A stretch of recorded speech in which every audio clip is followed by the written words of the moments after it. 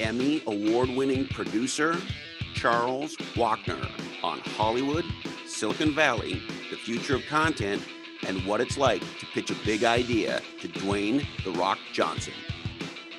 All right. Hey ho, let's go. Hello, my legendary friends. Man, am I ever glad you're joining us today for this episode of Legends and Losers. We have a stunning guest, a guy who kind of has a life or a job or a career like a lot of kids dream about, daddy, mommy, when I grow up, I want to make movies. I want to make TV shows. I want to be creative, right? I want to go to Hollywood.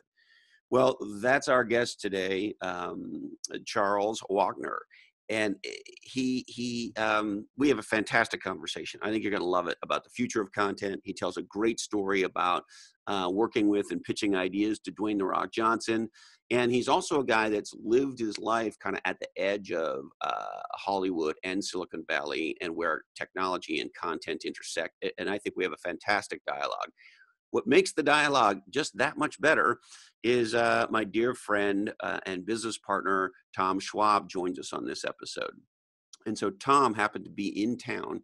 And so I thought it'd be very cool to have him on. And so Tom Schwab, founder of InterviewValet.com, and my partner, these are the folks that book me on podcasts.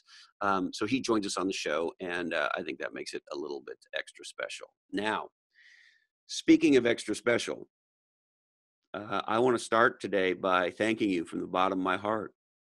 This is the 1-year anniversary of Legends and Losers. This week is our 1-year anniversary. And, all I have to say, thank you from the bottom of my heart. We had no idea if this was going to work. We had no idea if anybody would come on. We had no idea if anybody would listen, would care. And most importantly, we just didn't know if it was going to make a difference. And, the more time I spend on our planet, the more I think that, really what there is for us to do is to try to make the biggest difference possible we can in the world. That's what there is for us to do, right? And so if there's a purpose of life, isn't that it? I mean, I want to have a really good time too. Don't get me wrong. But along the way, you want to make a difference, right? You want to make a contribution. You want to make things better for the world, and of course for yourself. But if we make things better for ourselves and we bring the world with us, or if we make things better for the world and the world takes us with us, however you want to think about it, right? But the two are deeply connected. But clearly, this motivation called, can we make a difference? And with Legends and Losers, as you well know, there's a very particular difference that we wanted to make, which is in a world of inauthentic bullshit. We wanted to see if it was possible to, break the veil of the talking points and really have authentic conversations about what it really takes. To design a legendary business and a legendary life, and the pain and suffering and the losery that goes with it, and the hilarity that goes with it, and do it in a free range, open, authentic, real way. And so there's a big part of me that is surprised it worked. And but however you think about it, I'm just glad it worked. I'm glad you're with us, and I can't thank you enough for getting us to our year anniversary. All right. Charles, he's the founder and president of his own production company, Hard 20. As I mentioned, he's the executive producer of the reboot of Fear Factor with Ludacris on MTV. He produced the first ever Apple commissioned show for Apple TV, Planet of the Apps, and he won an Emmy Award for Jamie Oliver's Food Revolution. And here he is, Charles Wachter, on Legends and Losers. So I just raised financing for my own company with Propagate Content, which is owned by Ben Silverman and Howard Owens. Ben, and those are big guys, if I understand that right. Yeah, Ben used to be the co-chairman of NBC, and Howard was the president of National Geographic. Before, they were pretty prolific producers. Ben produced Ugly Betty and Biggest Loser and The Office, among a whole. The Office. Yeah, The He Office. goes to the Hall of Fame for The Office, doesn't he, Charles? Yeah, well, the funny thing is, Ben actually created the whole. Well, I like to think he does. He basically was one of the guys who pioneered the bringing of formats from the UK to America, and then vice versa. That was the early days. Wow. They were both WME agents, and as content started going global, Ben was in the first group that really realized that what's working in England is going to work in the States, and vice versa, and started really being the conduit. And that was what he built his business off of, his first business, which was Reveille, before he went to NBC. The fascinating thing to me about The Office as a fan, I was a huge fan of the British show long before the American show came out. And when the news about the American show came out, Yeah. I thought, oh, fuck. There's just no way they're going to be able to capture the writing, the chemistry, the magic, the insanity of Ricky Gervais. Like, I'm going to hate this. There's just no way. And of course, it went on to become legendary, and I loved it like, millions of other people. Yeah. And so how does he figure out how to do that, how to take the essence of a show and re-implement it and not only not fuck it up, but really tune it into, in this case, the American market? Yeah, I think what would have been a disaster was if somebody tried to impersonate Ricky Gervais, right? It was an English style humility and sort of insecurity, and rather than try and impersonate, which could happen quite easily, I think Steve Carell basically said, okay, I'm a mid-level manager who's been empowered in this small office, and how do I let insecurity be my primary driving force, right? The need, and I think he just backed right up to the basic sort of the need to be liked, but also being drunk on power for the first time as well, and I think, I wasn't there back then. I was pretty young still, but I think they did a really good job. And Ben, incredibly impressive. When I found out that that's who he was, I just thought, wow, Charles must be hooking up with a genius guy. Well, I tell you what, those guys, it's been like, since we started, it's been a whirlwind. I'm a content producer. I create shows, I produce shows. And I've actually made a bunch of shows for Ben, just made Apple's first TV series for him. And, so Ben, can I stop you there? Yeah. Planet of the Apps is Apple's first TV series, right? Yeah, well, Carpool Karaoke and our show were greenlit right around the same time. Our show aired first. But yes, we were the first official purchase by Apple to make a TV series. So might I say, most legendary of you there, Charles. Yes, it was a very unique experience, as you can imagine, and not for how you'd expect, right? Like, I've done a bunch of shows with brands like Walmart and Macy's and Saks Fifth Avenue and a bunch of other brands, and usually they're pretty predictable. A brand has a very heavy marketing filter. They make it very clear to you the goals of why you're in the show or why they're in the show, and you're constantly sort of like navigating the distance between a marketing goal and an entertainment goal, right? And it's challenging because the brand is underwriting the content creation. Yeah. If they're underwriting or a part of it, you got to protect the brand. You got to make sure you're on brand. And some content, it's great, like Fashion Star we did for NBC, had Macy's and Saks Fifth Avenue and H&M, and Ben was a genius to be able to bring 3 separate brands onto one stage, and people would create new clothes and then run it down a runway, and there'd be a live bidding war between these completely separate companies over the brand, and they were all different category spends. Obviously, Saks and H&M are really different, but it was really well merged, and with Apple, because it was a tech show, there was elements of expecting the same thing in terms of a heavy brand push. And what was interesting was Apple were very much engaged in trying to make entertainment and to tell compelling stories, and not necessarily just communicate the brand that we all know very well. But it was, it was interesting also because it's not a company that makes entertainment. So what I found, with a big enterprise, like a big TV show, you're like building a city. It's like you're building a city from the ground up. There's no one there. You sold a concept.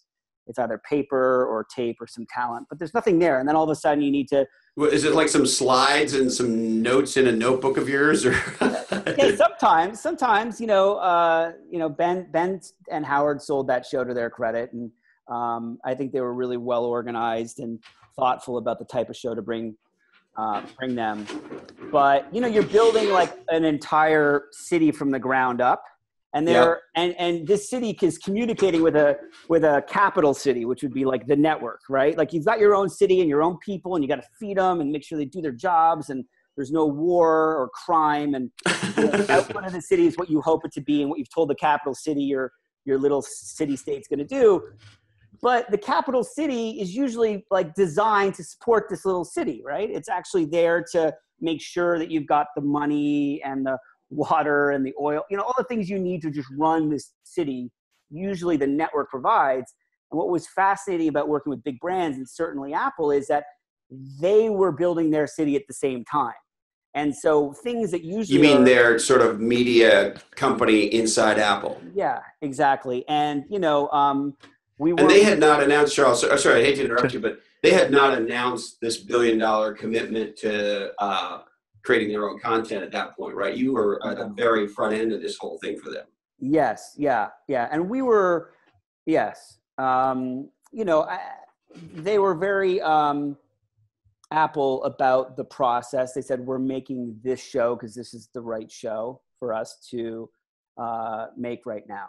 And was Planet of the Apps your idea, their idea, or where did it come from? It came from will.i.am, who was partnered, and Ben, will.i.am, Ben, and Howard Owens. They got together and wanted to make a tech show that focused on software and specifically apps, and the sort of the struggles to put together, that together, and then to bring in a sort of a human side to it. So they pitched that, and with the talent and the concept, I think Apple was into it.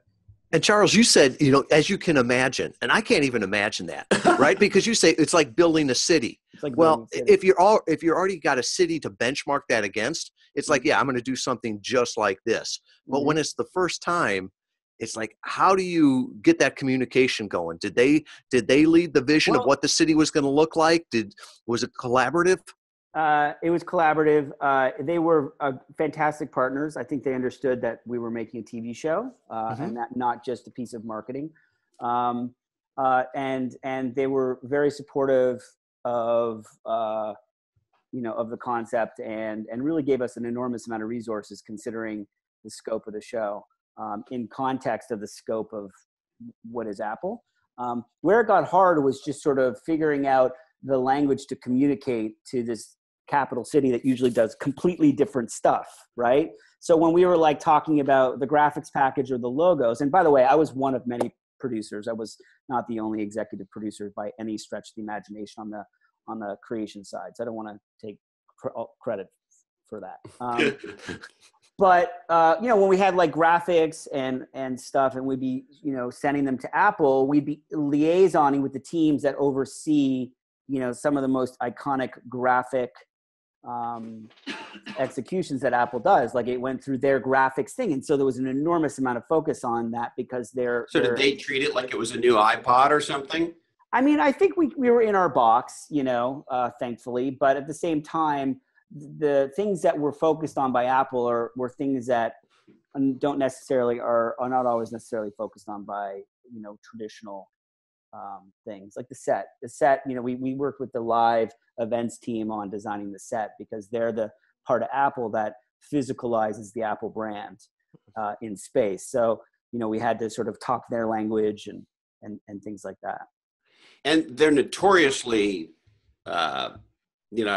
maybe brand Nazis is too strong a word, but I mean they're notoriously focused on their brand guidelines and the integrity of it, et cetera, et cetera, et cetera. And so what's that like for you as a creator trying to do your thing where you've got, somebody who cares about their brand in a way that most companies don't as the client or the underwriter, so to speak? You know what? It feels going into it that it would be challenging, difficult, but genuinely it was easier than a typical show with Apple. They knew that they allowed us and knew that the content was content, and that they didn't actually work. Some networks are incredibly aggressive and produce your show from the network side, where they're actively trying to produce it themselves from the capital city. I love this metaphor. I just came up with it. And by the way, we love Elvis. By the way, usually it's like my leg might start twitching a little. Yeah. And by capital city, I mean like Hunger Games Pan Am. That's what I was thinking. Yeah. They were great. They really were. They were not. They were helpful. They gave us lots of resources. We were moving quickly in a completely new media environment. We didn't know how we'd be airing when we started shooting, and so you had no idea what environment they'd be delivering this content on. I think they were figuring it out as well. And I'm sure they're still figuring that out. We were privy to certain things and not other things and stuff. So how did you think through that, not knowing how the content was going to be consumed and aired and all the rest of that? Was that an extra challenge? Because like some people like on the podcast will listen to it audio, some will do video, all the rest of that, and not even knowing how people are going to see it. How do you deal with that? Well, we knew we were making a TV show, and pretty traditional one in certain respects. It was a business show where people would be pitching their ideas, developing their ideas, and trying to earn venture capital towards their business. Shark Tanky, right? Mm-hmm. Yeah. So we knew we were doing that. In terms of the balance between doc, stage, classic, primetime spectacle, a more sophisticated kind of subdued storyline, like that was where that was probably the most challenging to dial in, because we certainly had enough footage to go full documentary, but we also shot a pretty spectacular stage at the same time. So sort of figuring out that was probably the toughest creative challenge, I think, on this show. But shows have beginning, middle, and ends, and I think that there's a lot of in many ways traditional aspects to the show that were pretty straightforward. And Charles, do you think more companies or more tech companies are going to get involved in this sort of new era of creating their own content? Yeah, something that I think I'm waiting for, right? So like 20 years ago, 30 years ago, media was a fire hose. There was a series of fire hoses. And if you were the one controlling the nozzle, the high pressure nozzle, Beverly Hills was built on it. Los Angeles was built on it. That there were very few who controlled the keys to the entertainment kingdom. And now we're more like a sieve. There's like 1,000 streams of content flying, through a giant grate. And then the power players are the ones who own a large section of the grate. So it's not one little nozzle of, content. They own like this section of the grate, and they've got all of NBC Universal's channels, or they've got all the YouTube content, or Netflix is creating and licensing, and they've got all of these sort of ways of reaching the consumer. And what's happening is that content and brand are starting to really merge. Red Bull TV is a perfect example. We're talking to more and more big brands about making content directly for them. And the business models are converging, and the middle managers, which used to be, the networks, and as ad, buyers, and then the advertising industry as the middleman that kind of, looked after us, the producers. That's kind of very strong, but there is a lot of pressure on the outside from brands wanting to connect directly with content. And the one missing piece is monetization from a viewer, right? Like, Amazon already had a platform to monetize and calculate the value of a content spend against their traditional retail business. And that's why it was, while at the time Amazon getting into content seemed like a leap, it actually made a lot of sense because they were able to use content to bring people into their brand onto Prime, and they already had a way to monetize the attention of this content. Is that one way, Charles, of saying if I'm Amazon, I create this premium content that you can only get through Prime. I don't care about making money or monetizing the content in the way maybe MTV or NBC or a traditional media company would, because what I really care about is selling the world Prime, because once I know I sell them Prime, they're going to buy more diapers and shampoo and shit from me. Yeah. Yeah. It's about driving that membership cycle and the subscription cycle. You know, they are. And so does that really fuck up the traditional guys? Because, you know, Amazon is one of the most valuable businesses on planet Earth. Obviously, they make a tremendous amount of money. And so if they can, if entertainment content is a loss leader to sell toothpaste, and I don't have that giant set of product I could sell on the back end, I actually have to make money monetizing the content itself. Does that set up a giant problem for the traditional guys? It does. You know, there's three models, right? There's the loss leader marketing model. And I would argue that Amazon's a hybrid between that and then the subscription model, because they're actually making direct income off people who are signing up to get the actual content and not just buying the toothpaste, right? And then there's the ad-based model, which is traditional television. And the smart, I would say, not that I think everyone's figuring it out, but you know, the linear players like CBS are pushing valuable content onto their OTT app platforms. Like the CBS Digital launched the new Star Trek series, which was a very, you know, it's a very valuable piece of IP for CBS, and they chose to use it to try and launch an HBO style over the top app. And there are, you know, obviously HBO has been doing it for a while. They were one of the first players into the OTT space because it really modeled the way they did their subscription model on cable itself as well.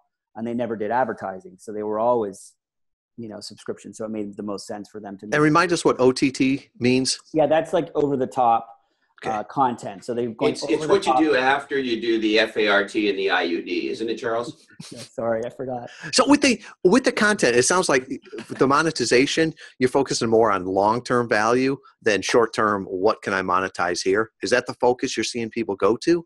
On the content creator side or on the distributors? Well, on your content creator side, are people looking at more of the long tail? Well, what's interesting is that all this money is flooding in from Netflix and the Amazons and the Hulus. They're driving the price of Sundance movies through the roof. For a while, they were doing cost plus 30%. Usually our fees are somewhere in the range of 10% of the budget as a production company. And Netflix in the beginning were coming in at 30% because they had to buy out the worldwide rights. And usually when you sell your rights domestically, you keep the international rights. Or in the early days, you'd keep it. In the recent days, you fight for it or don't get it. And guys like Ben and Howard who... You don't get the international rights? No. Now, if you're a guy like Ben or Howard, which is one of the reasons why I was really excited to partner with them, you do because... or you can because you've grandfathered in deals at all the networks where you've sort of standardized your deal with that network. But if you're a new player, like me as a production entity and not just a producer, it's challenging to get any rights at all unless you're in a bidding war because the studios understand the value of the international market. They used to just be in the traditional television market about the advertiser market, because that's where they made all their money. And they didn't really have a business engine to monetize licensing fees in Yugoslavia. You know, if you want to make The Biggest Loser there, or you make your version of The Office or whatever. And Ben was part of the early group of people who really crushed and became legendary by monetizing, arbitraging content between the domestic players who were spending all this money, millions of dollars, and then they were going internationally and they weren't necessarily seeing the upside. And that's converged now. And then what's flipped that all on its head is now that Netflix will buy out the whole world to begin with. So there is no long tail in certain markets. Now, if you're in On the So scripted does that side, mean, I hate to interrupt you, Charles, but yeah. if you do a Netflix deal like that for your next big idea, whatever it is, Yeah. have they essentially paid you everything that you are going to make on that show up front, and there's no ongoing revenue for you? To be fair, I haven't personally done a Netflix deal, and I've heard many different deal structures. You know, on the surface, yes, but obviously if you launch a very big show, they're going to have to relicense and rebuy subsequent episodes. And I think there are windows as well they pre-negotiate. So success with Netflix, I believe, is they're ordering more, their windows are extending, you're renegotiating in that sense. But Got it. So when you did your deal, and if the specifics are inappropriate, then just kick me under the table, so to speak. But yeah. when you did your deal for the reboot of Real World with MTV, did they just pay you everything up front and you gave up international, or how did that deal work? You mean I didn't do the Real World? Oh, excuse me, not Real World. Fear Factor. For the love of God. Yeah. Sorry. Mental. You know what? Charles, the original. I'm not that smart, and I consume a tremendous amount of scotch. That's good. So the way Fear Factor worked was MTV knew they wanted to reboot. Chris McCarthy came in and he had a lot of success at VH1 and Logo, and then basically took over the entire group at Viacom. And he reached out to the rights holder, which was Endemol, which is a big studio that makes Master Chef. They made Home Edition and they made Fear Factor. And he reached out and says, I want to remake this. They held the rights. So they were essentially, Endemol held the rights. So they were essentially licensing Fear Factor from, that MTV was licensing it from Endemol, and Endemol kept the rights. So Endemol, the original version was on NBC. Am I remembering that right? Yeah, on NBC. Yeah. So NBC obviously didn't lock the thing down. Endemol owned the ongoing asset. You know, generally there are windows after a show stops airing where the rights revert. It rarely, you know, certainly in the early days, I don't know necessarily what it's like now, but in the early days, your rights would revert after the final season, after a certain amount of time. And if you had leverage, you could negotiate that more favorably or less favorably. But I know that the rights to Fear Factor were with Endemol. Got it. So they were free after the NBC deal ran its course. You know, to be fair, because I wasn't part of the deal-making process, you know, I wouldn't be surprised if NBC saw a piece of that. But I wouldn't be surprised at all, to be honest, but I'm not sure. So it sounds like the way deals are constructed is a little bit maybe all over the map, but changing. It's, you know, it's the Wild West. It really is. You know, that's what makes this show, that's what makes it so fun, is that there are no standardized deal templates.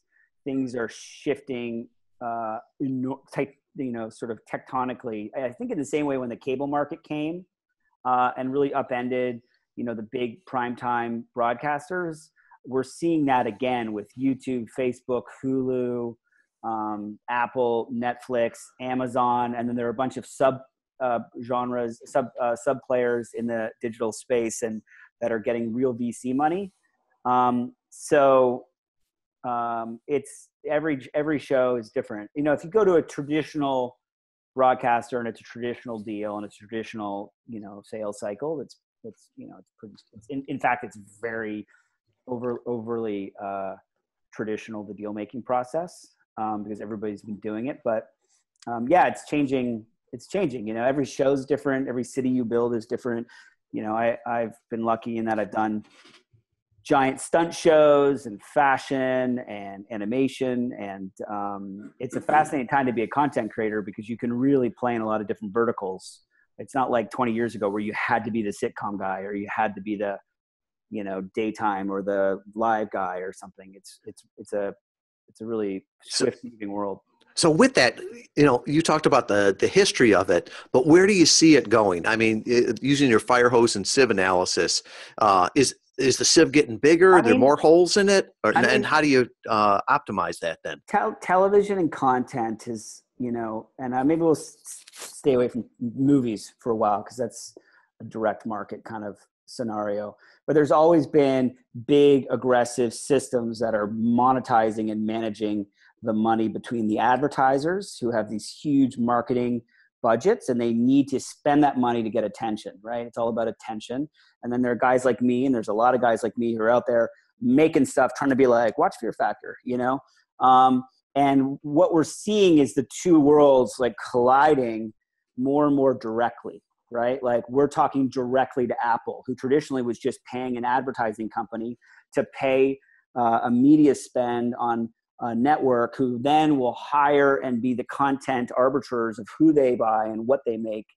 And then, you know, it'll sort of, the tributary would finally end up at a content creator or producer. That is, the world's collapsing. And I think, you know, there's a world where, you know, Tim Cook said that, you know, apps are the future of TV.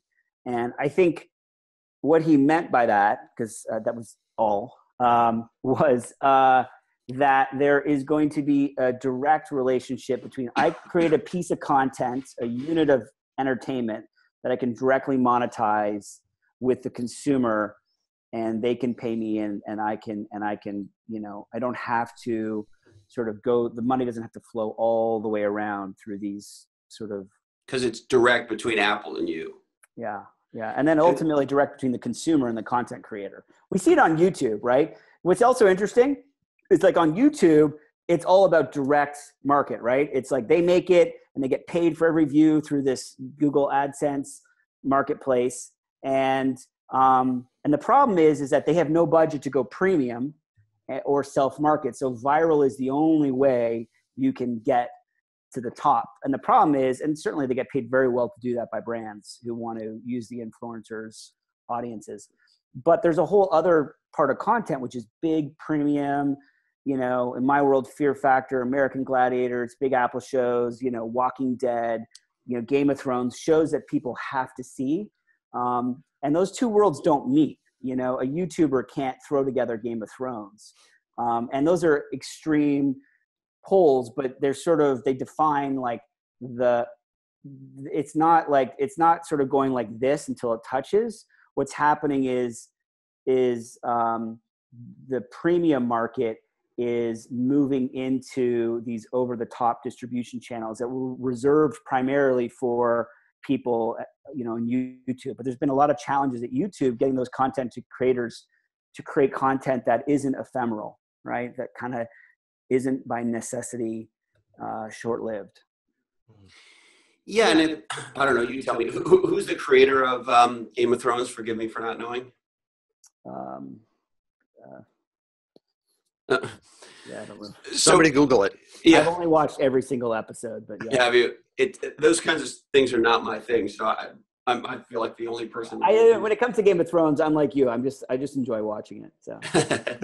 Yeah. But if you're the creators of Game of Thrones, is there any part, or listen, you know, when you think about rebooting a Fear Factor, is there any part of you where you go, fuck regular distribution, I just want to go direct, like a podcast would, or like make this a YouTube show? Because, I guess my question is, will we see a Game of Thrones like popular set of shows? So there's a few things. Yeah. So the answer is yes, we've thought about it. Yes, I thought about it.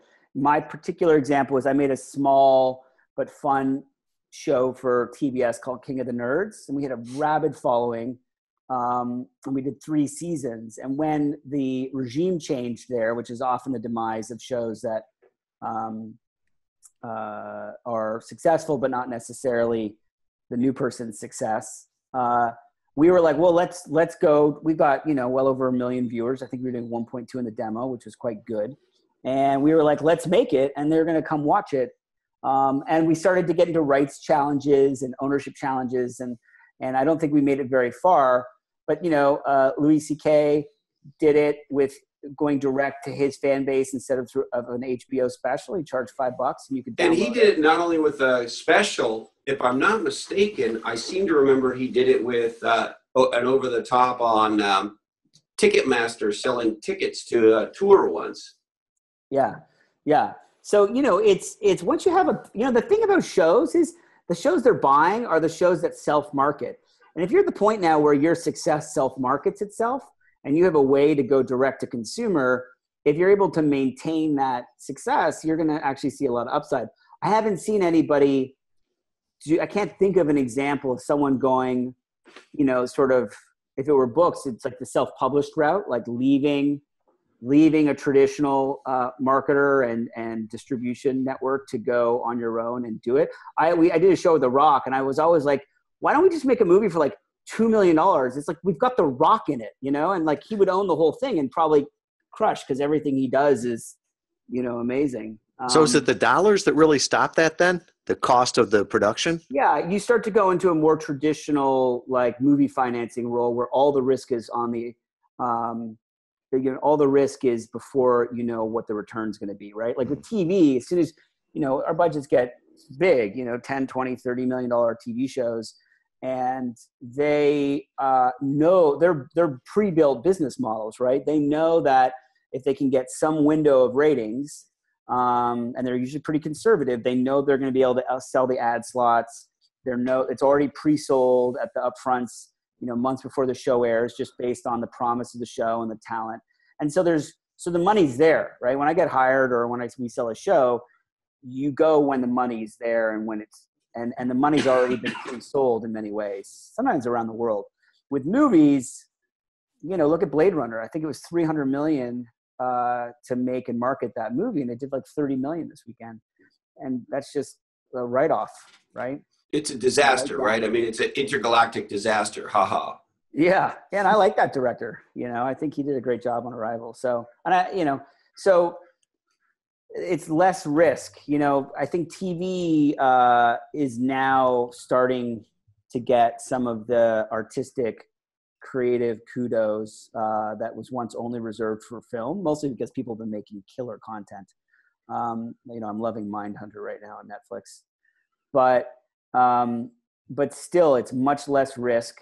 And you know, if you hit a big show, you know, like at Warner Brothers, the second biggest, most valuable thing they own in the TV space behind Friends is The Bachelor. You know, hundreds of millions, if not. God, that's so hard for me to believe, Charles. Yeah, it's like $1 billion brand. You know, they've made those episodes are made shown. You got to think about the scale of international. This is what Ben figured out early, and everyone else was like, "Oh my God, what were my ratings on Thursday?" And he was like, "I want to know what I did in the Philippines." You think about it. You made 10 episodes here, right, in America, and it used to be that's how you made your money. You get your fees and you got your residuals or whatever. And then, you know, there are 120 countries that will buy, 140 countries that will buy that tape. Let's say you only sell it for like $1,000 and you got 120 countries. You're still talking, you know, $1.2 million for that one episode. And you don't sell an episode for $1,000. You sell an episode for $100,000, you know, whatever the budget licensing fee that is commensurate to that marketplace. So if their primetime shows cost them $100,000, then tape would cost them, you know, a portion of that, $20,000. So they're like, okay, we get a primetime level show from America and we're going to pay $20,000 for the tape for that one episode, right? So you're making, you know, $2 million, $3 million on every episode, and you could do 100 episodes, you know? And there's no incremental cost on that. That's just pure profit then on everything that goes global. Pure profit, yeah. And then what can happen, you know, I created a show that Ben helped sold to ABC with Walmart. I was part of. So when you say with Walmart, he shows up with Walmart already on board. So what? Yeah. Well, that one was. So we came up with it. It was like the company I was with at the time, 5x5, and Ben's team came up with this show called Bet on Your Baby, which was a family game show. And we sold it to ABC as a pilot, and then Ben, being the, you know, sort of the master that he is, brought in Walmart to get it to go straight to series. So it reduced the risk because he brought in deficit financing from Walmart to support the show. And then they also did an ad buy around the show, which makes it more appealing as well. But that show, we did 2 seasons of that here. But it was like the #1 show in the Philippines, and it still may be the #1 show in the Philippines. I don't know. It was getting like 40% of the country was watching the show because they added celebrities over there, and people love celebrities and babies, apparently. Celebrities and babies, oh my. Yeah. So there's just a really robust international market, and people have figured that out. And so it's kind of becoming a more stable market and pre-negotiated. You can't really get lucky, you know, in the way maybe in the early days you could. But it's, the people consume content voraciously right now. It's voracious. We can't make it fast enough. And there's a lot of us doing it, and there's a lot of buyers, and the markets are shifting. But really, I could spend 6 months on 10 episodes and they'll just get consumed like, cotton candy. Well, not that our world is remotely comparable to your world, but, in our little world of legends and losers, I had this huge aha, Charles, a little while ago. We had this assumption that the way people consume podcasts in general, but this one specifically, was they sort of look at the show and they look at who the guest is and what the topic is, and they make a decision whether or not they're going to listen. And if they're subscribing to the show, and they're at show, 75, and we've just dropped show 85, that, they're 10 shows behind, so to speak, that they would look at those 10 shows and go, okay, well, there's 2 or 3 or 4, whatever it is, that topics or people interest me, and I'm going to listen to those ones, and then I'll be quote unquote caught up. And what they told us, to your point on consuming content voraciously, is that's not what they do. They consume every episode. Wow. Because they view the show as, I thought they viewed it as a bunch of episodes, and they don't. They view it as an ongoing narrative, no different to, House of Cards. Yeah. And certain themes maybe come up and correct. Yeah. And when we reference other shows, if they haven't heard those shows, they're like, oh, I got to hear that show. And so even in our own little world, we've seen this thing where people want to and the other thing they tell us is new listeners to Legends and Losers binge the whole fucking thing up to current. And they'll like email us and go, oh, I just got caught up and I'm really bummed out. What's coming next? Yeah. And so it's interesting that, I'm not confused about Legends and Losers and you. Like, we play flag football and you play in the Super Bowl. I'm not like confused about any of that. Yeah. But it is interesting to see that you really feel like you create a legendary 10 episode product, if you'll allow me that. And like, people want the next 10 instantly. Yeah. It's fun. I've made enough unsuccessful shows, or shows that were good but didn't rate, or shows that rated but weren't good, to have seen different things. And the funnest ride is when you've been working your tail off on something, and usually you're still working on the show when it airs, and when it's working, and then you just all of a sudden, more episodes are being ordered. What are we doing season 2? It's really fun. It's fun. MTV just bought another 20 episodes of Fear Factor. Yeah. Not a boy. Yeah. So it's, it's 100 miles an hour when it's working, because a good show can prop up a whole network, and they start to, all their ad sales, can be floated by a show that's working well. So, so what's the difference? But, this is the $1 billion question that I've been dying ever since you and I got connected, Charles, to talk to you about, which is, how do we create a fucking hit? How do we create content that is both, something that, let's say, people with an IQ larger than their fucking shoe size say is content of value. It's not Kardashian selfies.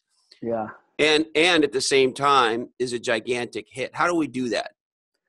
There are really universal things, I think, that people gravitate towards when they watch or consume content. Either things that make them feel something, or makes them laugh, or takes them away, or shocks them. And there are very clear cycles, and I think that answer is different in any new sort of pop culture cycle. Right now in TV, we're seeing a very big appetite for crime, whether it's Making a Murderer or Serial or S-Town or The Keepers. There's and the old shows continue, right? I mean, we have here's the thing. Law and Order, IUD. Yeah, those are like 20 billion, right? Those are like family members, right? They are.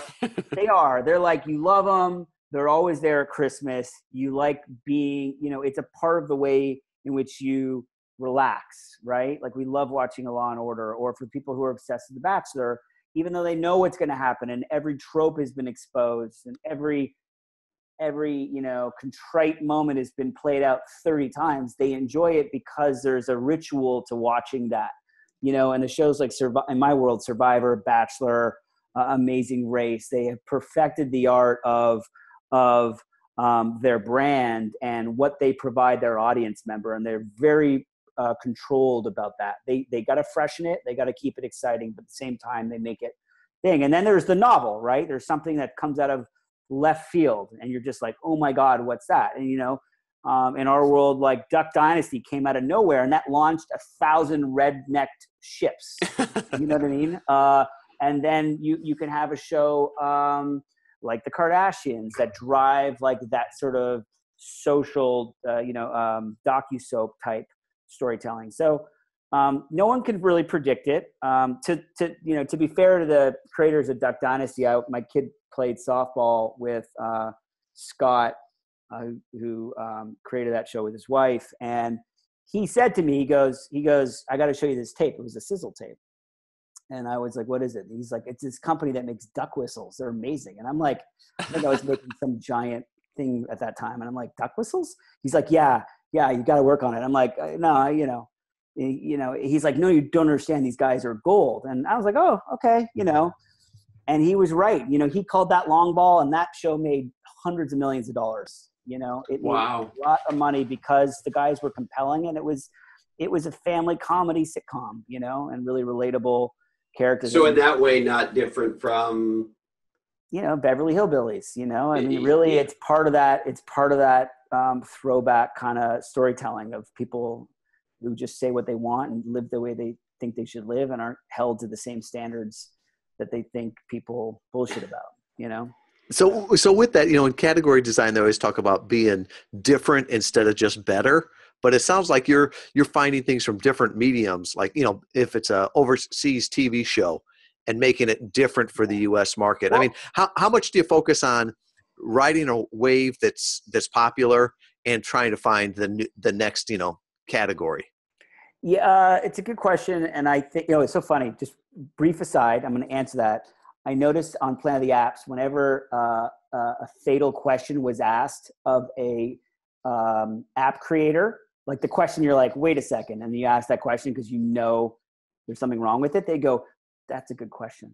It was always like, oh, they're fucked. So whenever anybody says that's a good question, they're paddling hard. That's usually you just like dig there because there's a skeleton there somewhere. That's a good question. I wish you didn't ask. Yeah. So to answer that there's two things about international in particular in terms of using someone else's IP. There's the sales aspect, which makes it easier because anytime an executive buys a show, they're risking an aspect of their job, right? Because they only win by buying or passing on TV shows. They don't necessarily get to make it, or if they do, it's still tangential to the actual showrunners. And so when you come and you say, this is a hit in England, and it's on season 3, and we know that hits in England generally can be hits here, that executive can buy it, put a celebrity in it. And if it doesn't work, you're like, well, we all thought it was going to work. If they come and buy like a completely new concept that has no proven IP, it's a very big risk and you could lose your job. Lloyd Braun bought Lost. It was one of the most expensive pilots at the time. It was a $12 million pilot. And J.J. Abrams was making like a big movie and there wasn't the support at ABC because it wasn't a proven storytelling model. The sort of woven backstory and present story and this mystery that didn't have an end. And he actually lost his job over buying that show, even though what became that show was, culture changing. So did they hire him back and give him $100 million when the thing took off? Lloyd, I think Lloyd's done just fine. Yeah. I've never met him, but he's certainly legendary in my business. But, interestingly, his voice is the previously on Lost. That's he's cool. already lost his job. And I think, I'm not sure if it was JJ or Damon Lindelof or somebody, as I've heard, brought him in just as a kind of, to give him a nod to the show. But that was always his voice. Well, I wonder about you guys, of course, it was always fun watching Hitchcock movies because you were watching for Alfred to walk by as people got on the bus or something, right? I do that. I put myself in my show. Do you? Are you What do you like to do is in your productions? I've been shot in the chest. We did an action adventure thing with Justin Timberlake called The Phone. And, basically people were thrust into a movie. They didn't know what was going on. And I was a cop and I had a blood pack and I got shot by a sniper right in front of them. I played Jamie Oliver got stuck at an airport and we needed to shoot just a piece to show that like he was late at the airport in West Virginia. And so I basically just threw on an airline jacket and was like taking tickets. I just do it. I like to do it. It's just for my mom. So you're getting your Hitchcock on. No. No. I wish so. Well, I do think it's fun that you're injecting yourself. Yeah. Now, how do you think, Charles, about marketing content today? How do you think about, you go and you do the reboot of Fear Factor. How do you think about making sure in a world of exploding content, the world knows and comes to the show? It's the number one challenge for anything we do. I remember I did a show for a network and I was really concerned about what they wanted to do for the first 10 minutes. And I'm like, we gotta change this. It's too slow. It's too much exposition. We got to get to it. And I was really advocating really hard. And she said, you just need to worry about people coming to see the show. And I'm like, no, my job is to make them stay. You got to get them to the show.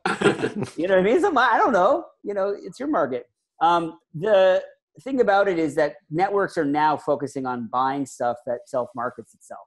Fear Factor self-markets itself. Ludacris as the host allowed a very quick messaging that this was a different type of Fear Factor. They were interested in the urban market, and Chris had a very, has a high Q score. People really like him, and between the show itself and sort of the nostalgia factor of the show and him, they definitely marketed it, but most buyers now are looking for packages that self-market when they come in. What does self-market mean in your world? Well, they have, in the obvious thing, they've got either the talent or the brand itself has reach, right? Like some people like, package influencers because they've got reach. Although we've seen that there's not a lot of crossover between online influencers and traditional viewing. They don't drag their audiences generally. So if you do an influencer campaign on Instagram for American Gladiator or another one of your shows, even with a person with many millions of followers on Instagram, it doesn't translate? If it's a campaign that's more like a marketing spend that's targeted and data driven, I would say probably. I don't think I've ever seen specific feedback about that.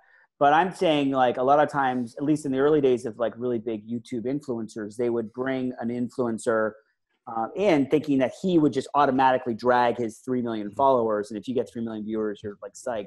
And that generally hasn't happened. And that's why you haven't seen a lot of breakouts of YouTube stars on TV. And that's even in the same medium of video to video. Yeah. And a lot of times the content's not that different. If the show's really branded to that person. I think Dude Perfect, the guys who do all the trick shots, I think their kid show is doing quite well. PewDiePie did a big thing for YouTube Red called Scare PewDiePie, and that didn't work, I don't think. It didn't work. No. Correct me if I'm wrong, but there's kind of not that many people, if any, that are bigger on YouTube than PewDiePie. Is that right, or am I? Yeah, he certainly seems like one of the big guys until his little controversy or his big controversy. Yeah, now he's in a lot of trouble, isn't he? Yeah. And then in terms of, I'd be curious. I have to ask as a podcaster. So with the reboot of Fear Factor and the fact that Joe Rogan says that he gets 5 million, 8 million downloads an episode. Yep. And, what does a good primetime TV show get in terms of a Nielsen rating number of people? Well, there are two numbers that we pay attention to. One's total viewership, which is less important than the demo. And the demo is 18 to 54 or 18 to 49, depending. Or 18 to 25 if you're like a, youth skewing network. So, so you've got the demo. A show like Game of Thrones would be 10, 12 million viewers in the demo. I'm not sure, to be honest. I think that's got an older viewing audience generally. But they don't, it's not like they're blowing YouTube views out. YouTube's crushing, and certainly podcasts and people who have very large followings see huge numbers of followers, and they're being rewarded for it. YouTubers are making a fortune because they have those very real engaged audiences. But I guess MTV was on the Rogan comment. One, was there ever any discussion vis-a-vis Fear Factor? Well, shit, obviously he's the original host.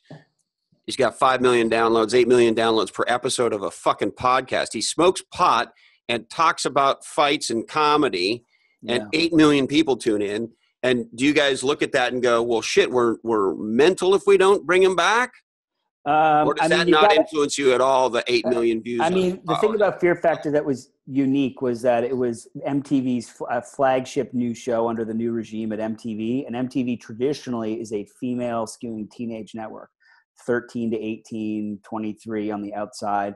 It's got one of the hardest markets to chase because it's always the new market. It's always the preteen teenager market, and it's always fresh, and they got to be way ahead of it. And Chris McCarthy's, and I would give it, his stroke of genius was that the kids that watched Fear Factor watched with their parents 10, 15 years ago. And so there was a nostalgia, let's say 10 years ago, there was a nostalgia of the family watching Fear Factor and the co-viewing aspect of it, that he's a very quant-driven executive, and he saw an opportunity to go back, and he's doing that, rebooting a few things like Parental Control, and I wouldn't be surprised if some other famous old MTV brands came back, or just brands in general. Yeah. It's the same problem, though. He wants to own as well. So Fear Factor is not owned by MTV. It's licensed. So I know they're also looking for original formats. And then, as someone who grew up in the tech industry, the other thing I'm dying to ask you is, as you think about this new world with Apple and Amazon and Netflix at the forefront, how do you see things playing out as those guys vie to be the category king in, I don't know, you tell me what you want to call it, digital original content, and then, MTV and, of course, the traditional network, CBS and NBC. And how does this sort of emerging cage match between sort of the new guys and the old guys, who wins with the new guys, and what does that mean for the old guys? And how do you think about that stuff, Charles? The thing about these new players and these deep pockets is that content is getting, the shows that have come out in the last 5, 10, 7 years because of Netflix and they're spending $8 billion next year. Them alone. Netflix alone is spending $8 billion. Apple's talks about spending $1 billion. The big networks are spending in the billions. The amount of money that is vying for the consumer's eyeballs is never been higher. So I think it's exciting time because you can sell a giant show to Apple and they'll let you make your show. You can sell a more outlandish concept that is very niche focused because Netflix wants to build that subscription base in that niche. They're like, we need, they're all data driven, right? They're like, we don't have any of these types of viewers. They weren't doing any unscripted stuff. And then last year or in the last 12 months, they bought 30 shows. And like all of a sudden everybody's making shows for Netflix because they were like, okay, we got to go after this category now. So I think that's going to continue. There's always talk about the way movies went, sort of you had the 10, 5, 10, 15, 20, $30 million movies. And now it's like 150 or 3 million or 5 million, like the Blumhouse movies, and the middle's dropped out. And that's where a lot of the quality. So you're either creating a giant movie or a teeny movie. Yeah, and I always thought that's where reality and unscripted stuff was going as well, and even premium scripted. But there's so much money in the market now that the middle still exists.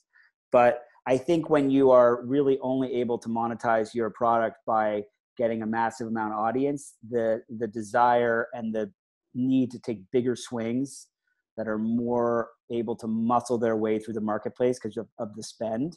And the spend can be like, it's a giant spend on the production, like Game of Thrones. It could be huge talent that's never done TV. It could be a massive marketing budget, which we don't see much of these days. So everything's shifting, in that sense. It's fun though, like 7 years ago, thinking besides Lost, maybe 7, 8, 10 years ago, there was no great scripted stuff it was just the procedurals on the cables. And then, we were making a ton of big formats. Yeah, shit feels very different today, doesn't it? Well, yeah, like you wouldn't catch a celebrity on TV. Like, they would kill their career if any major movie celebrity went on any scripted, unscripted, anything on TV. And to Ben's credit, he got The Rock on one of our shows, which was, a never before seen level of attachment for a TV show of our. And is Dwayne The Rock Johnson the coolest guy in America right now? You know what? There are celebrities who are nothing like their brands, and then there are ones who are exactly. And he is one genuinely of the nicest, hardest work. We were making this little tiny show in Florida. It was like a transformation show because he wanted to help and give back to the community he grew up in. And, this guy had over $1 billion in box office that year. And he would show up like an hour before we would shoot. He would sit, he would talk to us about whoever we're going to go talk to. And he would work all day. He would work out like a crazy person. And he's surrounded by his family. His ex-wife is his manager. His brother-in-law is his ex-wife is his manager. His ex-wife is his manager. His ex-brother-in-law is his producing partner. His security is his nephew. His stunt double is his cousin. He is surrounded by family, and I think that's why he's so well respected in the industry. He's genuinely just like you'd imagine. That's so cool. Yeah, the nicest guy. And it's funny, when you pitch him ideas, he would go, you can imagine he'd like, and then he'd look over at Hiram or one of his writers and go, what do you think of that? And that was their cue to go, yeah, I don't know about that, right? And I remember once I pitched something crazy to him, and he was like, And he looked over to what was his name? Who was his writer? He looked over and he goes, what do you think? And then he goes, I think that's a good idea. And I looked at him like, are you crazy? Don't you know that means you don't like it? But he's a nice guy. Yeah. Very cool. I hope I get to make something with him again. Well, I hope we get to see something that you make with him again. Yeah. And if we could just shift a little bit, Charles, how do you get to be you? I mean, you have a job, you have a life, particularly in America where everybody's obsessed with, celebritards and Hollywood and even in Silicon Valley now, of course, we don't live that far from the Netflix headquarters, and there's like all this construction going on. And so, look, Facebook hasn't figured out they're a media company yet. Sheryl Sandberg's still telling everybody they're a technology company, but they're a fucking media company. And so anyway, wherever you come at it from, whether it's technology or, if you will, a more traditional media content creator background, there's a lot of little kids who say, when I grow up, Mommy, I want to make TV shows and movies and awesome shit. And you made that happen. Well, I appreciate that. I mentor a lot of, I was mentored and I mentor a lot of people coming into the industry. So I kind of have a take on that. The thing about what I do, right, we've talked about fear factor, which is explosions and cars flipping and people's safety. And then we've talked about The Rock, who's like a big celebrity managing that, and then the business. And there's so many different unique things that you need to sort of learn. And there's no school that teaches it to you, right? Like in scripted, if you're just a straight scripted guy, right, you could walk onto a set with a great script that you've written and maybe a great short or and they could give you a big movie. Like the guy who directed Jurassic World that did hundreds of millions of dollars, he made one $900,000 movie because he was a great director and did a good job.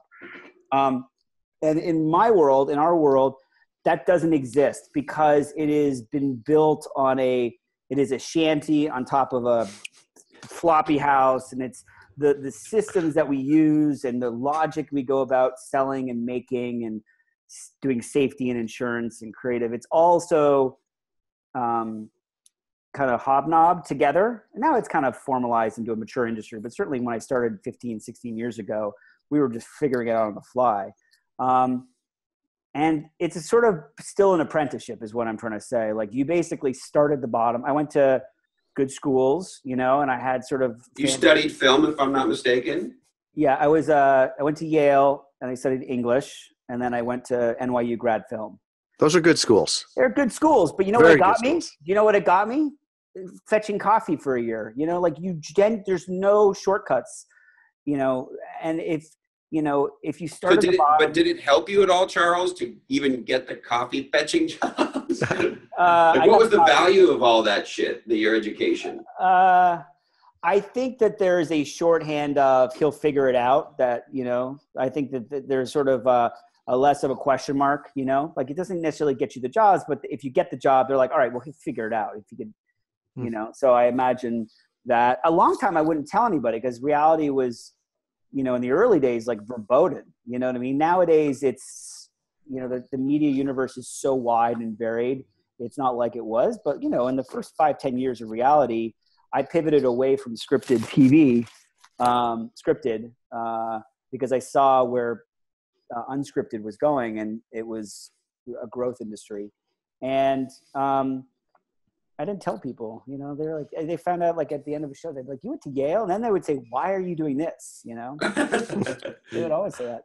But to answer your first question, really it's about, you start at the top and you create these networks of relationships and learning. And I would always say to people starting out, the way everyone's trying to move up this ladder, it's a classic apprenticeship, but rather than being in a corporation which has created your ladder is created by the network that you're able to create around you.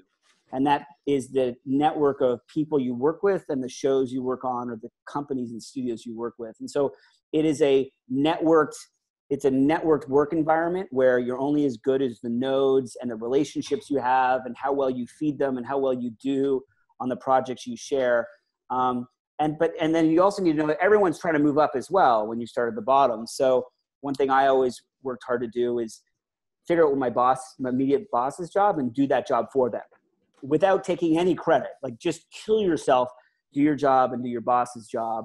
And then that would allow them to do their job, their boss's job, and thereby allowing them to be promoted, which would drag you up the ladder as well. And if you're lucky, you would do 2 or 3 or 4 jobs at a given credit level, and then you'd move up. So, it's not impossible to get into it. People aren't clamoring quite so hard to get into what I do. I think, it's not as glamorous as Game of Thrones or a big sitcom or, big scripted TVs and movies. And most people don't come out here. It's a rare person that comes out here to get right into what I do, but we make so much TV that oftentimes we get really talented, interesting people as well. Yeah. And I love what you're talking about with your network. The other way I often think about it is, and I'd be curious if you think about it this way, Charles, it's a network and it's an ecosystem, right? Mm-hmm. And so you live where you live in the ecosystem, and don't you have to mobilize an ecosystem to get a job done and then, or to get it approved or signed or bought or whatever, however you think about it.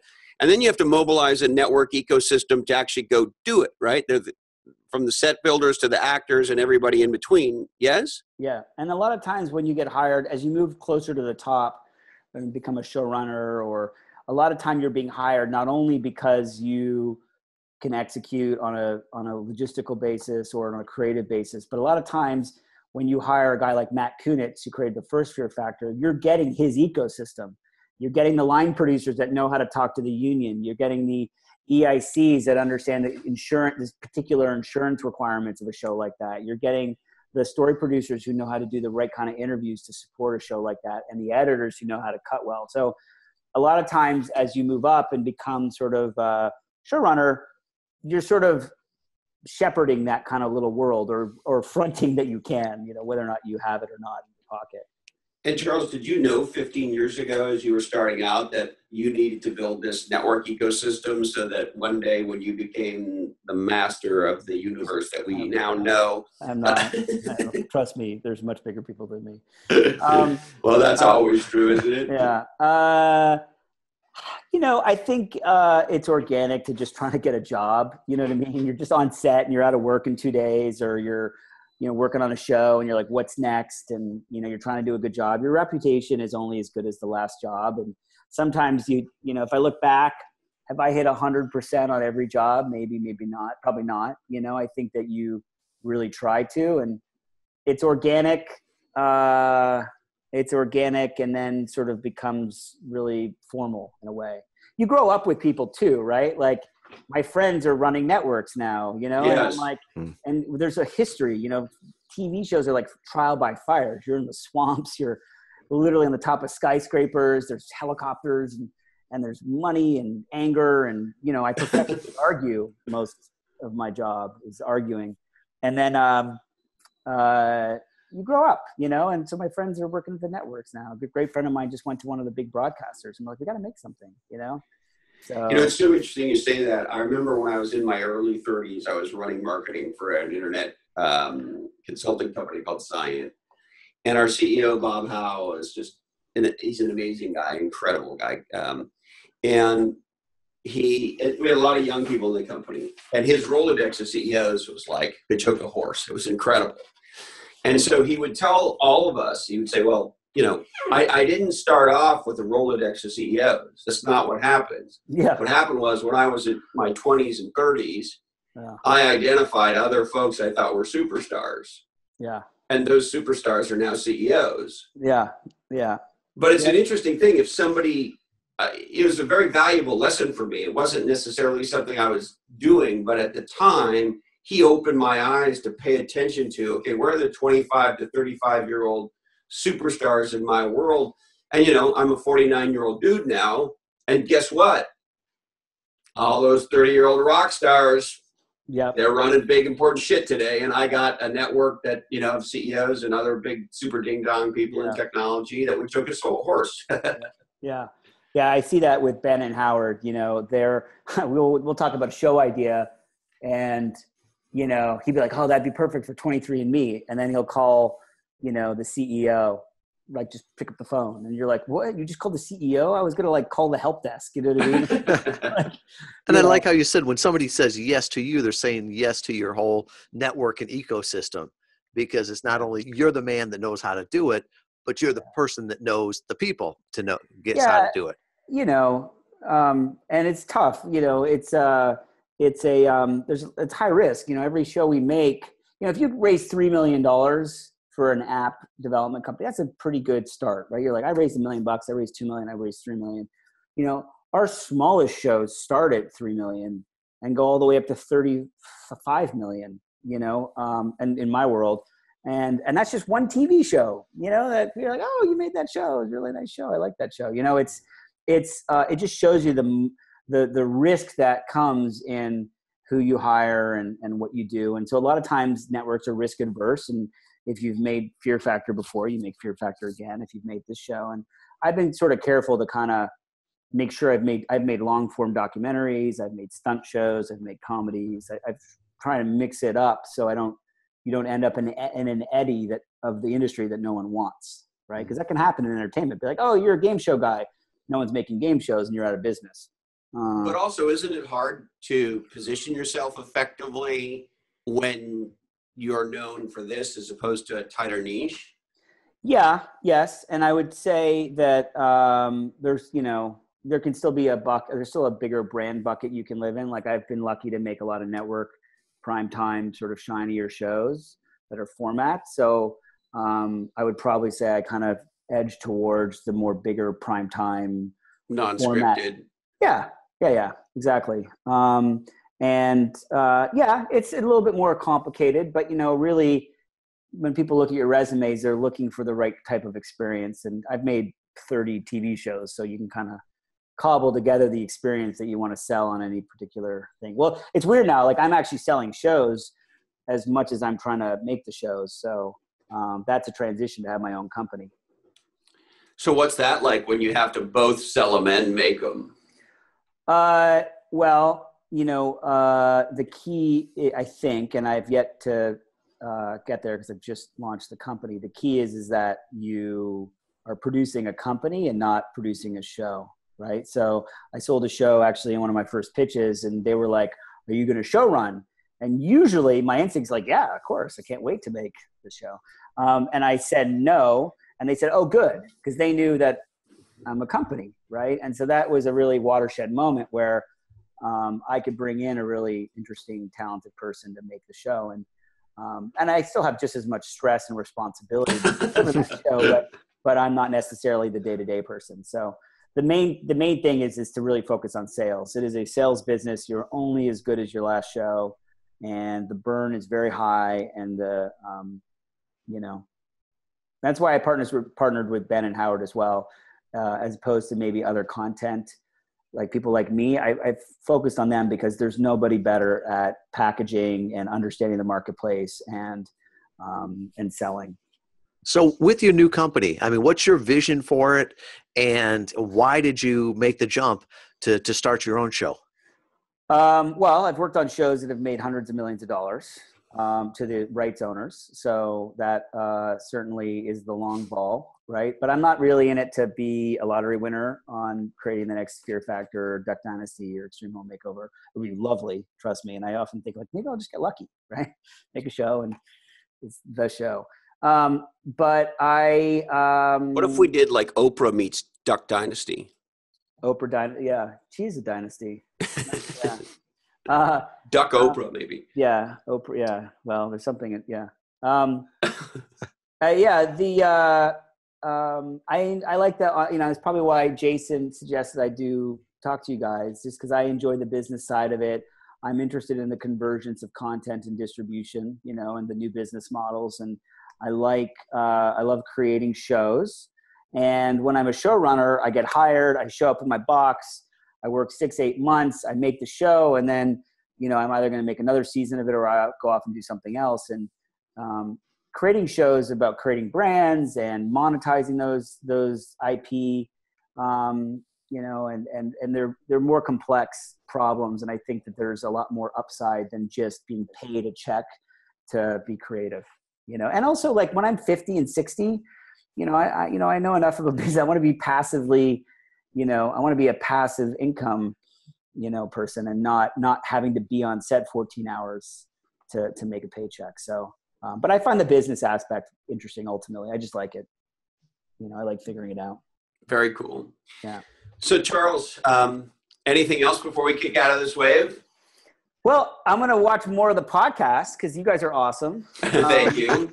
I'd love to come back in a year or two and see what happened to all this Netflix and Apple buying and stuff like that, or 3 years when you're on episode 3000, we could do a reboot. The industry. Hey, you have an open invitation. Legends and Losers is your podcast. Whenever you're doing anything that you think is cool and you want to come share with the world, come share it with our world. Well, I think the big question mark, is what, where content, who's going to be making the content, and how are we going to be consuming it? Because it is like I think we're going to see entire industries crater, and we're going to see big billion-dollar brands blow up trying to do this their own way, and it's going to be interesting. So, in that regard, the thing that blows me away is, a couple of guys with a couple of laptops can do this now, right? Mm-hmm. And, we're nowhere near Tim Ferriss or Rogan or Carolla's numbers, but, we're off to the races and doing great. And it just blows my mind that for kind of not that much money, you could at least launch, I wouldn't call us a radio show because I don't like that idea, but in this new format and be worldwide and have fans from Australia I got email 2 days ago from some folks in Africa who are addicted to Legends and Losers. It's just craziness, right? So that is a very interesting dynamic as the barrier. And we've seen the same thing in software, frankly, right? It used to be if you wanted to start a software company, you did buy Sun servers and databases and dev tools and all this shit, which you plug into AWS and away you go. And the three of us can, as you well know, having done what you did for Apple, it doesn't take that much. And so the influence of that over time is a very fascinating thing to watch. And then, I don't know about you, but I never saw a day 20 years ago where Apple would be hiring Charles to do content. Show? 10 years ago, I didn't see it. Even when we were making it, I felt that way. I agree. It's a crazy world. I mean, Apple's spending $1 billion, right? But think about how much cash they have on hand. I mean, literally, Apple could replace the entire content market and fund it all, and still it's a rounding error. And of course that I applies. haven't looked recently. Do you know what their cash position is, Charles? I know at one point it was over 300 Yeah, like billion. 300 million, Yeah. probably more now. I don't know. But, yeah, I don't know. The other thing about content is you can't just throw money at it, right? You need engaging, fun ideas. I think, you want to hear my prediction for content? Yeah. And I'm developing a little bit, and I don't know when, and it might be 3 years from now, and it was totally moot, but we're in the crime phase right now, and crime's crushed, and then crime goes away. People get sick of the sadness of it, right? But they're like, we're watching Mindhunter, and we're watching all these crime things. And right now, nowhere there's no romance, and romance is as evergreen as crime, as comedy, as children, as talents, right? They're evergreen things that we love seeing. We love seeing people win and their dreams. We love seeing crime and seeing the things in life that scare us. And there's no romance. So my prediction to Legends and Losers is in the next 1 to 3 years, the romance is gonna be back. Because the only thing you got right now is Bachelor, and romance has always worked since the dawn of TV. So, I want to will it. Because I'm ready for it. That is a great way to get invited back on in 3 years to find out if you were a legend in the prediction or a loser in the prediction, and to make the next one. Yeah, you'll ask me. Come back in 3 months and tell us about it. We don't have to wait that long. I'm gonna go try and sell some shows that have good sweethearts and make you feel good about being in love, and we'll see if I get any luck. Well, it's interesting you bring this up because he's gonna kill me. He's absolutely gonna kill me, but fuck him. So our producer Matt Johnson is a young single dude. Yeah. And he's on Flinder and Binder and all these fucking things, right? Yeah. And it's really working for him. And when I haven't been single for much of my adult life, but the window that I was single in was sort of the very beginning of all that shit. Match.com was available and a few others. But here's the thing that strikes me. It's very dehumanizing when this swipe left, swipe right business, shopping at the woman's store or the men's store, depending on your persuasion. Yeah.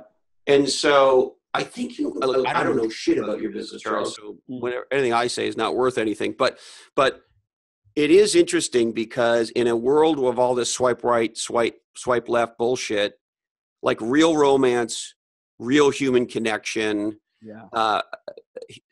a rehumanizing of the dating experience, the relationship experience. That's an interesting topic to me in a Flinder, Binder, Twinder world. Yeah, I feel like it's early still. Like if I had to think, it feels like people are still kind of in the panic of the Trump era where there's a very, we feel very disconnected from a lot of traditional understandings of like how America works. And I think until we kind of process the new media world that we live in and alternate facts, and I think that there's just a lot of anxiety. And I think once the anxiety starts to calm down, and that may be 7 years, it may be 3 years, it may be the midterm elections, it may have nothing to do with Trump, but there's a lot of anxiety, and I do think people won't want to necessarily watch that until that starts to calm down. But I think it's necessary. Social disconnection is like the plague that, as a dad, I'm trying to avoid. Like I've slowed down our whole life. I've just moved to like the mountains essentially, just to kind of disconnect from that increasingly anxious treadmill that it feels like everybody's on, So, well, and to that point, look, I'm going to ask you for a little free consulting here again. You can kick me under the table. We've put all of our chips at Legends and Losers on this thing we call, authentic dialogue. Yep. Soaked in some whiskey. And the theory goes like this.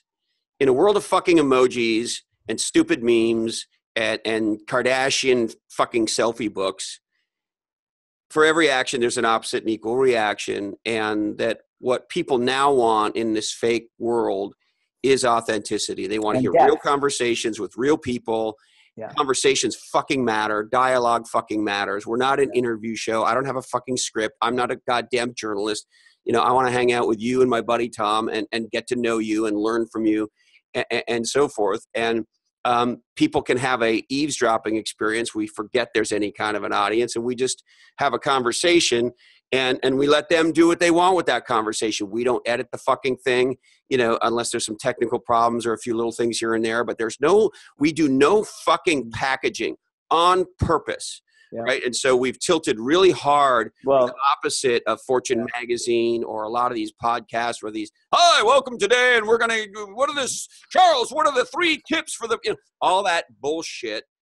yeah. I think there's a segment of the world that hates that and just wants, am I off on, are we off on our own here? So there's 2 things. You do have a brand and you are very well packaged, and your brand is authentic dialogues that are unfiltered and unedited and raw, right? So that, like, I would say that, like, that's an amazing, I think, it's a great premise, and that's why, I was excited to talk to you. I think that is, I think people are, really excited about that because, like I realized with the internet, right? I just skim and Sure. and I would realize hours would pass and I'd have no depth of meaningful thought or thing. And not so much from other people, but even like my own sort of internal life was just this like constant dipping in and looking for little like sugar drops.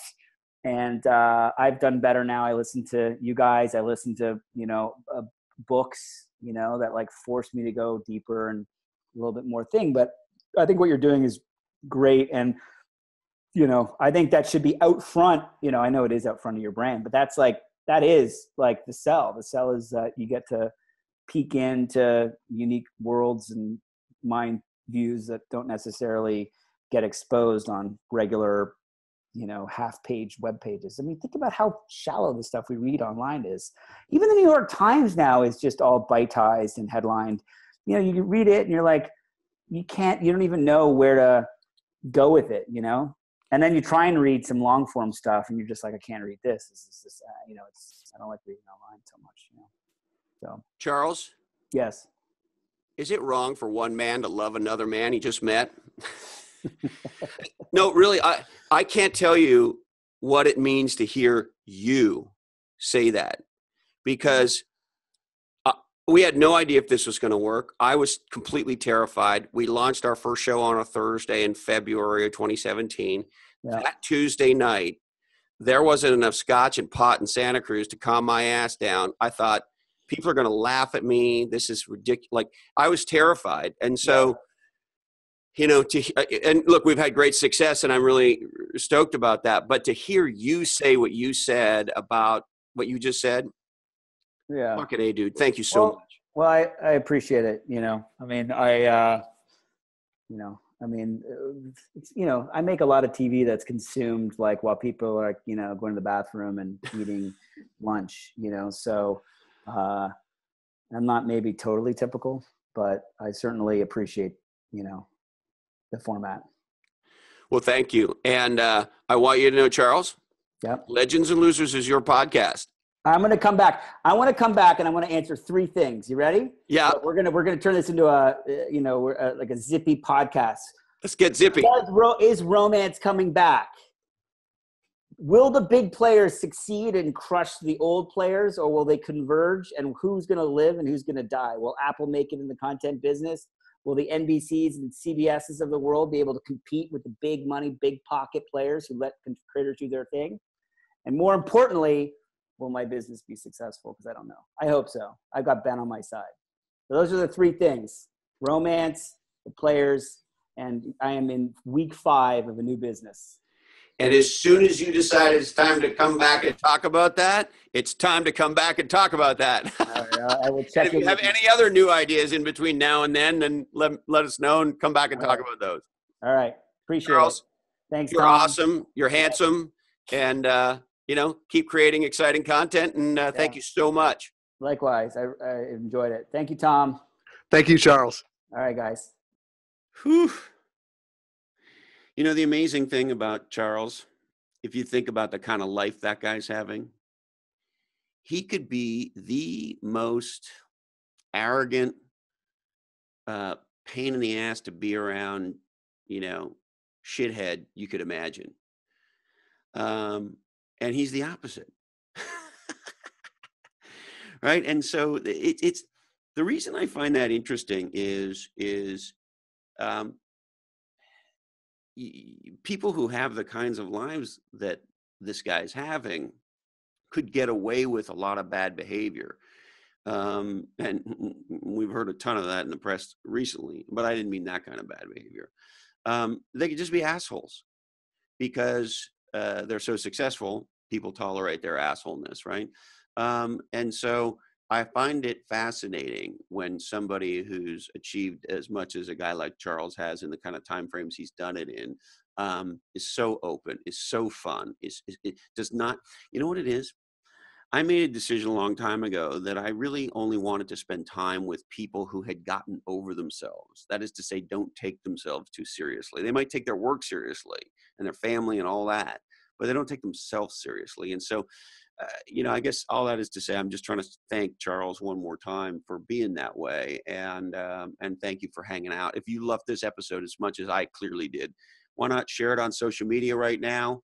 And why not email it to some of your friends who you think would get some real value out of this, like I know I sure did. All right, we would like to thank HarperCollins Instant Classic Play Bigger: How Pirates, Dreamers, and Innovators Create and Dominate Markets. PursuingResults.com, producers of legendary podcasts, and this one too. Equity Directory. If you're in the startup ecosystem, you want to join Equity Directory. It is the place where legendary startups can connect with legendary talent and swap talent and check out resources and do it all in a highly equitable way. Colin's going to kill me. EquityDirectory.co. NetSuite.com. Check us out. NetSuite is the #1 player in cloud ERP. If you're a growing business, NetSuite's the platform for you. OneLifeFullyLive.org. We're the nonprofit that helps you dream, plan, and live your best life. InterviewValet.com, Tom Schwab's company. If you're a thought leader, get your leading thoughts on podcasts. They do all the work for you. All you do is be the guest at InterviewValet.com.